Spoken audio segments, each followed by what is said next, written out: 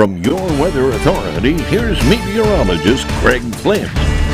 It is 6:24 on a Thursday morning. Frosty cold start as the sun rises here. Clear sky, light wind.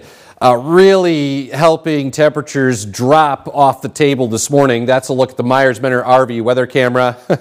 Yeah, you can see the steam from some of the buildings there at the airport. It's going to be a beautiful day. Once we get past the cold weather this morning, we've got nothing but sunshine. Now, arguably, it's still a little chilly today. Temperatures average low, mid-50s. 31 Meadville, 33 at the airport there, 29 in Warren. So frosty cold early, but all day sunshine, not only today, but tomorrow as well. There's still a risk of some patchy frost coming up tonight. It's not going to be as widespread as what we're dealing with this morning. Warmer for Friday. So figure somewhere like low mid-50s today. Tomorrow, with a good deal of sunshine, like mid-upper 60s. It's going to be really nice tomorrow.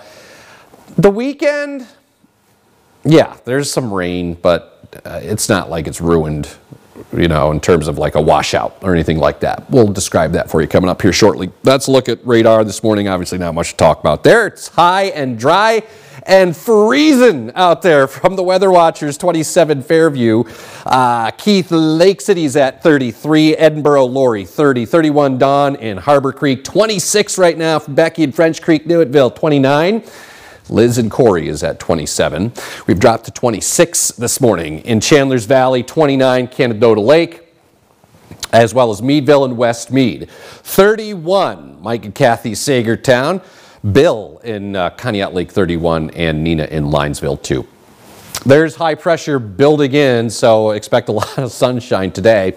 All right, Futurecast. We'll click the hours away at the top of the TV screen. Expect blue sky, sunshine, temperatures by afternoon, low mid-50s. Coolest weather will be right near the Lake Erie shoreline.